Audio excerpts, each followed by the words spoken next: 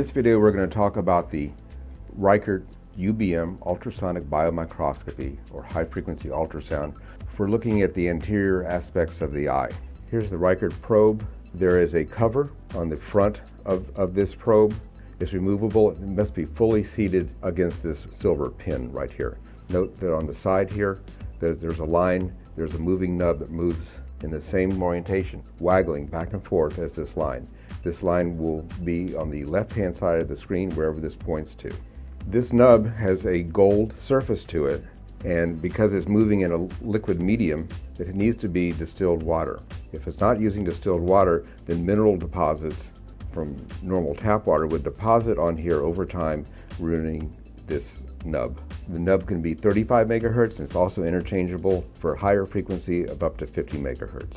I'd like to talk just briefly about the older method in which we examine the eye, and that's called the shell and gel technique. In that technique, the patient would be supine an open shell, which is an open cylinder made of plastic, hard plastic, is inserted into the eye subsequent to the installation of topical anesthesia. A few drops of a viscous gel such as goniosol is placed around the inside of the shell to form a seal, and then liquid is added. And then in that case, that the operator would take the probe and position it into the open shell, literally a quarter of an inch from the corneal surface, and it's waggling back and forth. A problem with that open shell technique, the shell and gel technique, is this, for instance, in the glaucoma patient, when you're interested in looking at angles, it requires the patient to look over to the side, up, down, left, or right. As the patient does that, the bottom rim of that shell scrapes along the epithelial layer, the first layer of the cornea, and causes an abrasion. Patients hate that. And also the technician, who has no feedback as to the location of this moving nub, that in itself can tag the cornea. So technicians are not happy in doing this because of the damage that can be done, and it makes them nervous, and the patients themselves can leave with a very red and inflamed eye. So while UBM has been around for 15 years or so commercially, it really hasn't caught on because of the drawbacks of that shell and gel technique. Ultrasound UBM is highly effective, it's cost effective. It's a cost effective way to look at the anterior aspects of the eye for a multitude of pathologies. Aside from glaucoma, you can have phacomorphic or swollen lenses, you can have plateau iris, you can look for cysts and tumors and retinal tears, as well as cells in the vitreous and vitreous hemorrhage in the anterior chamber. I want to show another device. This is an FDA approved device called the Clearscan cover. Basically, it's a collar and a proprietary material here that is acoustically invisible. We're going to fill this full of water, and we're going to push this on quickly onto the front of this probe. Again, this cover has to be in place, or this Clearscan will not secure. In the situation where the Clearscan cover is pushed back onto this probe, where this parting line is, that can cause a leak. If you do notice a leak, I would get some type of stretchy adhesive tape like micropore and stretch it around here to cover that, and that will prevent leaks. Let's just fill this up. Let me show you how easy it is to fill this. It requires, again, distilled water. I'm going to fill it up to the collar. I'm going to pour it in slowly to minimize the formation of bubbles.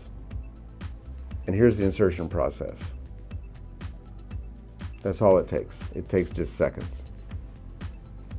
What's important in doing this exam is to maintain a conical bullet shape to the Clearscan itself where it's in contact with the eye. I use this for aiming, especially an eye that has narrow fissures. And if it's too bulbous, it's going to roll over the lids. There's an air bubble in here, but if you do the examination, you can see it rises to the top. It really doesn't make any difference whatsoever. What's a very important concept here in doing an examination is that the pressure within this bag has to be lower than the pressure of the eye. So the eye has pressure and this has pressure. And I want to point out three advantages to using the Clearscan. One is safety, the second is sterility, and the third is comfort. We'll just pretend that my palm is in the eye.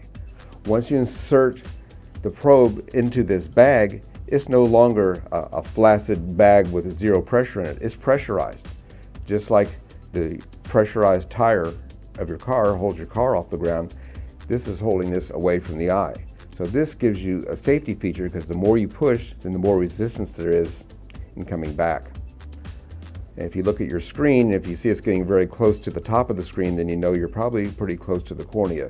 But because of this feedback feature, it provides an important safety factor. Also, this is sterile for single use. There's a study that's being submitted to the literature, and that manuscript deals with the issue of sterility.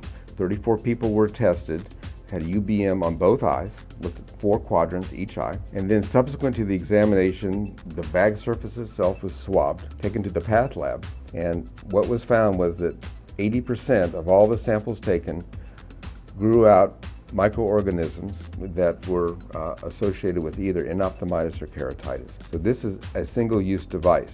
In fact, if you just try to do the proverbial alcohol wipe for 5 or 10 seconds, it's been shown that 90% of RNA is still there. These are relatively inexpensive, and I would know that if I were a patient, I'd like to know that the bag used on me was sterile and not on the previous patient who could have any type of pathogen that potentially could be spread from patient to patient. We were talking about safety, sterility, and I want to address comfort. Comfort's a very important factor here. Because this is pressurized, if I'm rolling it on the eye like this, that the vector force is being spread over a large area. A study was published about 2 or 3 years ago, lead author Nick Bell, and we compared the use of this Clearscan bag to the open shell on the same patient. And presentation was randomized, a Clearscan or the open shell. And we had a rating scale of 1 to 5 with a little smiley face on one end and then a frown on the other. And we asked patients to evaluate which they preferred the most. And just for 35 patients who were in this study, all 35 preferred the bag, so it was unanimous. And on the numeric scale, in terms of comfort, it was, when using the Clearscan, it was right on the smiley part, around 1.5 of the 5-point scale, where it was like 2.7 to 2.9 on use of the open shell. It was deemed adversive. And in clinical usage, I can definitely attest to the fact that no patient finds this to be uncomfortable. On the Clearscan collar, there are nubs placed strategically around it, and this has a purpose of keeping the probe from rolling off onto the floor accidentally, causing a very expensive mistake.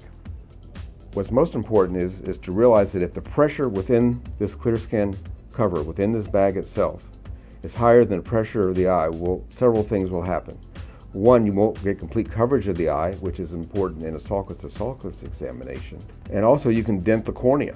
If someone has a pressure of like 2 or 3, if they have like anterior effusions or choroidals, where the pressure is low in the eye, you can push that cornea straight down to the iris. An important safety tip, don't do that. There are 3 ways to alter pressure within this bag. One is you can change the fill amount. Instead of filling all the way up to the collar, you can put less fill in and push the probe in further. You can adjust back and forth that way, the fill pressure. A second way is to look on the side here. I can change pressure by inserting this further into the bag. I can lower pressure by pulling it out. Sometimes if I'm doing a scan, I'll see what appears to be like a furry appearance on the top of the cornea. Those are wrinkles. And to get rid of the wrinkles, and it's just aesthetics, because what's under the cornea is going to be accurately measured. But just for aesthetic purposes, to eliminate that, you can push that probe slightly in, and then they'll disappear because you've raised the pressure somewhat, eliminating the wrinkles. A third way to change pressure is by pinching this collar. This collar is more than just a sealing mechanism, but it functions as a valve also. Right now there's an air bubble in here.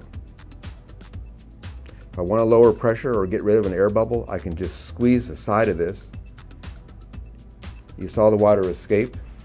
You can start to see wrinkles here. I can do this again. And now you can clearly see some wrinkles on the side of here. And in fact, you might want to have as little pressure as possible in an eye that has 2 or 3 millimeters of mercury. It would appear very wrinkled and also flaccid, sort of moving downward here. And we're ready for the exam. I've maintained the conical bullet shape, which is imperative. So we're ready to do an exam. What I'd like to do is give a quick overview of the function buttons on the Reflex UBM. The first button at the top is the Start a New Patient button. The second button is the folder of all the previous exams. The third button is going to be the Save button for the exam that was just performed. Then you have the Printer button. And then you have the Additional Functional Modality button. This is how you switch from the right eye to the left eye. This is your gain. This is the clock hour, so you can orient yourself on the screen. This is the Zoom button that allows you to go up in 50% increments each time. This is the Diminish button. This is the Pan button that allows you to move the image around on the screen. And then, if you get disoriented or you want to go back to the original, you just touch that button and everything will reset to the original parameters. This is how you save JPEG images. So if you click there, an image will appear here. In here is the patient data you need to store prior to beginning the exam. You need to have a first name, last name, and the birth date is day, month, year, followed by male and female. These are manipulation tools. This is how you measure the angle. This is the surface area. This is the first caliper. This is the second caliper. If you choose to write a note on the screen, you click that button and you can add in any additional data. This is Clear function. This is to export a JPEG image. This form shows where the best and highest resolution image will occur on the screen. And this is the individual A scan that occurs with each individual sweep during the UBM. This is the Start Scan mode. You have Idle, and you have Record mode. This slider affects the voltage going to the probe. Generally, that's left at 100%. And then you have three different sweep angles. You have 35 degrees, 25 degrees, and 15 degrees.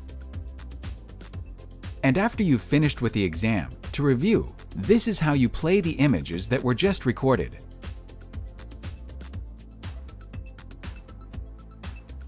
You can advance them one at a time by using these buttons. Back and forth until you find the data that you would like to review and/or save. These controls should be used in unison to adjust the brightness and contrast in order to optimize the appearance of the image.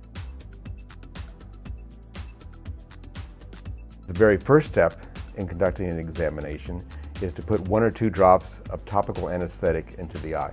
Look up for me.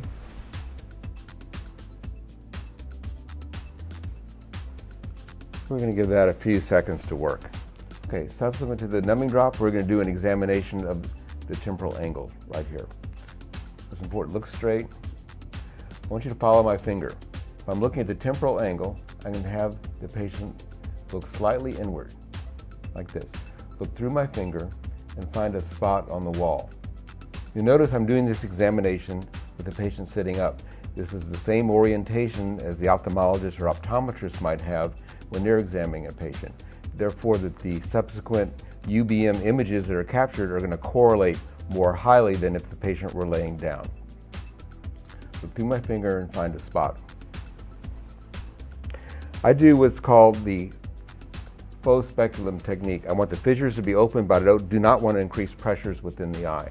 I'm going to take my left hand, push it up to the bony brow, and look at my fingers. They're curved here, sort of like a tower of fingers. I'm going to pull down with these fingers of the same hand that I have my probe. Okay, look right here. I have my finger on this ridge on the side of the probe. I'm aiming very carefully, and then I'm going to look at my screen. Okay. There's as long as it took it to get an image. Stop and freeze that. So, in looking at the screen here, before we do any alteration of contrast or brightness or magnification, here's the edge of the bag rolling off the side of the eye. Here's scleral tissue. This line right here denotes a different type of tissue, uveal tissue here, and that's a line right there. Here's a ciliary body. You can see the sulcus. Here's the iris. Here's some zonules. Here's the posterior aspect of the cornea, endothelial cell layer. Up here is epithelial. Notice there's some of those wrinkles that I had talked about before. Now to eliminate those, you just push the probe in slightly into the bag to increase pressures. I want to do this one more time, and I want to show you how to identify the angle, whether it's open or closed. That didn't hurt, did it? Oh, a little cool. Like a cool balloon. I'm pushing down.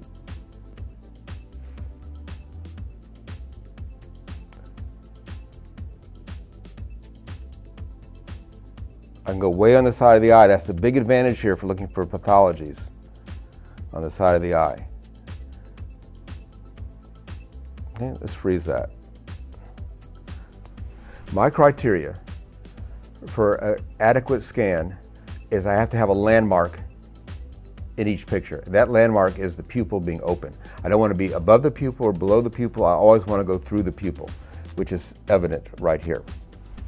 I'm going to look at the inferior angle. I'm going to have the patient look slightly up, look through my finger. The line is going to be facing at 6 o'clock down here. In my images, I always like to have the sclera on the left and the anterior chamber on the right.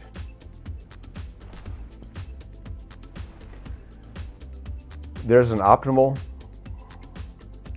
position on the screen that denotes where the greatest sensitivity is. And so I want to have the angle or whatever I'm interested in, be it a cyst or a melanoma, pictured on that line, on that little dotted yellow line. I'm going to use that faux speculum technique, look up. I'm looking at that conical bullet. Everything looks well positioned. Now I'll go look at my screen. Freeze that. Do that one more time. I want to freeze that. There, I'm right at the optimal spot. And I want to have the same orientation in my resultant picture as I'm looking at the patient. I want the left-hand side of my picture to be temporal. I want the right-hand side to be nasal for the right eye. I'm going to have the line facing temporally and going across the eye, and that will give me that same orientation. If I move to the left eye, I keep the same orientation. On the left eye, the line's going to be facing the nose, and the opposite side, where there is no line, will be facing the ear. And I have the same orientation of nasal and temporal as if I were just looking at the patient under a slit lamp. Once you look straight ahead right here, find a spot. Again, this faux speculum technique. I'm going to use this conical bullet to get everything lined up. Everything looks good. Freeze that. You can see with these examinations, it takes just seconds to do. And let me ask my patient, on a comfort scale of 1 being most comfortable and 5 being most aversive, where would you place this? I would say 1. Okay.